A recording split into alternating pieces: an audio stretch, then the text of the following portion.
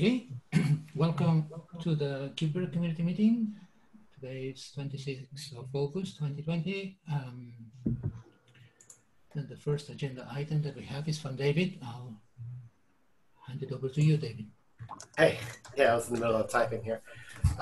So this is just a quick announcement. I am going to hold a kind of one-off planning meeting for KubeVirt version 1.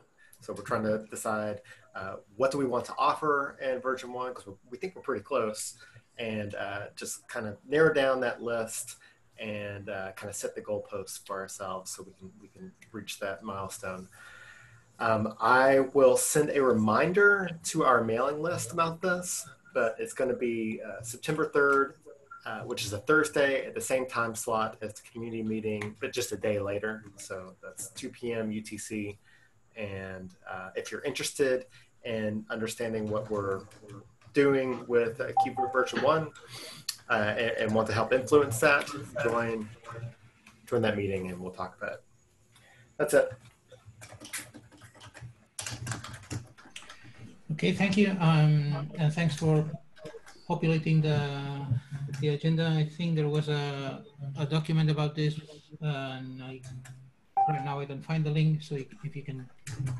Sure, I will add the link to our planning doc that we've already worked through. There's lots of comments and everything on that as well. Great, thanks. Okay, the next item is from Daniel. Go for it. Hey everyone, just a quick heads up that we have, I hope you can hear me by the way. Yes, we can. Okay, fine. We have just merged 2 PRs today to move the coverage calculation from Travis to Prow. So for old PRs, this still happens on Travis, but every new PR or rebased PRs that are rebased on master will calculate the coverage, the code coverage on Prow. Just so you know, if anything seems awkward or wrong, just please let us know. Thank you.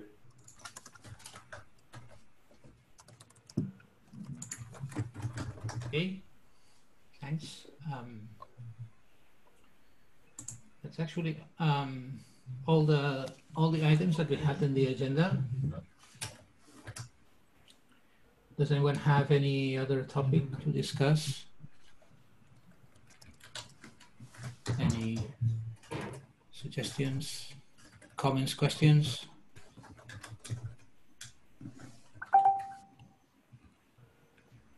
Well, if not, we will declare this meeting a short and sweet version, and we'll stop it here.